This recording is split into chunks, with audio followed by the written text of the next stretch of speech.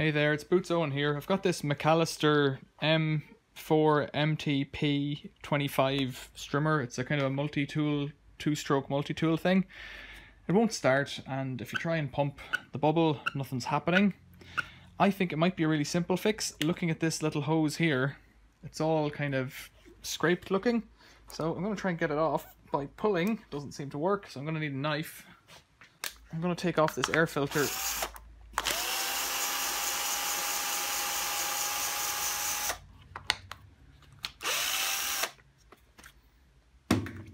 I'm going to take off this air filter cover just because it gives me a tiny bit more view.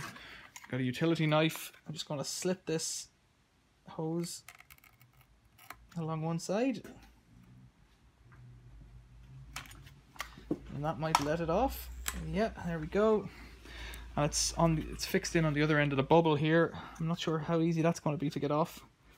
Pulling it doesn't work, it's just snapped, but you can see there, maybe, it's got loads of little cracks all the way along. And they're letting air in, and if air's getting in, it's not going to be able to suck. I've got another piece of hosing from another job I did recently, and this one might just be good enough. So I replaced the fuel line on a Poulan Pro recently, and this is what I used for it, but it's just the same hosing. Now to get this bubble off, I'm going to have to try and pop it out. It's got a little plastic tab in there.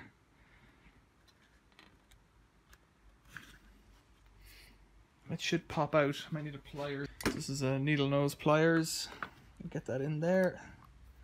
Give these tabs a squeeze and it pops out. And then I'll do the same thing again on this, trying to be more careful because I don't want to cut any of the other hoses.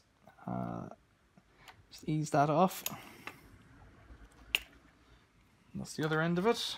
So then need a piece that's the same length as the old piece. Different colour, but that doesn't matter. Put it up alongside it, the little other piece. Give it a cut. Just use the wire cutters on that. Slide that in up like this. I've licked it. So that should put a little bit of saliva inside, and that should be enough to lubricate it. Oh dear. Glad we caught that on camera, hey? There's a lot of pressure in there. Right, so I'll try that again now that it's off. Let's put that on. You see there's petrol on it now, so that should lubricate it on. It's harder when you're holding it in your hand.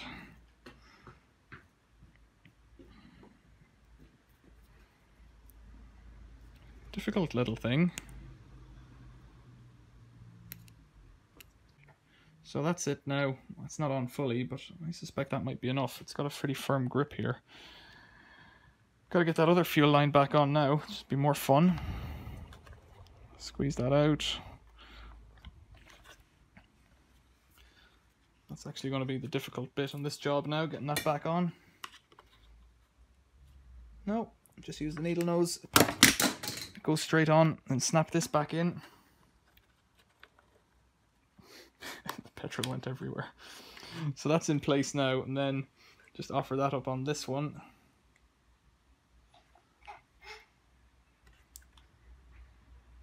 That fuel line there. Okay, let's see if it pumps now. Yeah, there's fuel coming into the bubble. And bring it outside and see if it goes. Wonderful, excellent, okay.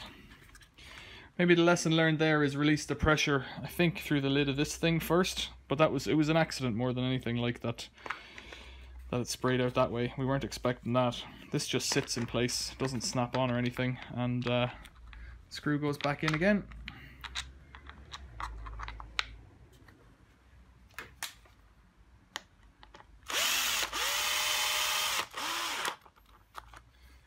So almost a no-tool fix, but let's test it first before we proclaim that it's working. So I'll have a go at starting it now. I've replaced the fuel line. I've replaced the fuel as well. It was looking a bit old. The two-stroke that I've put in has a red colour off it. The stuff that was in there is kind of a honey yellow colour. A bit weird. So let's try.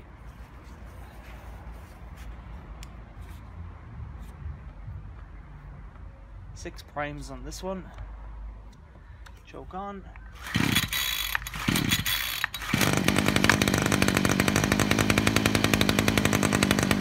Thanks for watching. See you later. Thanks for watching. See you later.